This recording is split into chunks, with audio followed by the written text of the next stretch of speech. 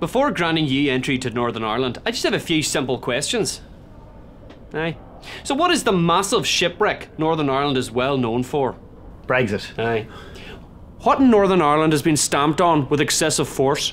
The Giant's Causeway? Aye. What is the umbrella term used to describe the political unrest, decades of violence and religious upheaval that took place here in Northern Ireland? Game of Thrones. Aye. In what season are the highest temperatures reached here in Northern Ireland? Marching season. Aye. What is the tallest building in Northern Ireland? The Larne Bonfire. Aye, for a while.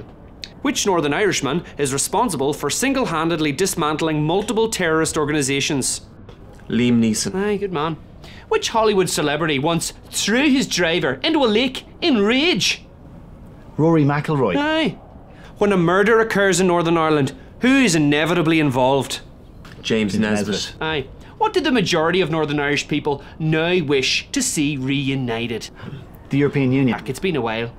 How many days of paid leave are Northern Irish politicians entitled to? 365. How about that? What is the difference between an Ulster fry, a full English breakfast and a full Irish breakfast? Nothing. Aye, all.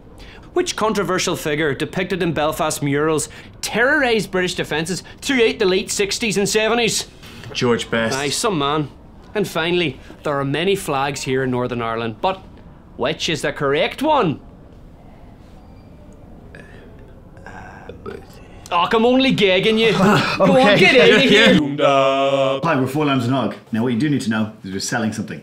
Tickets. And ceramics. Ceramics. We've got a gig in Derry coming up soon. That's nearly sold out, but not yet. And some UK tour dates. Where are we going, lads? Salford. Oxford. Yeah, Oxford. It's London. easy to pair those two together, isn't it? Brighton, Liverpool. Glasgow, Newcastle. Hey,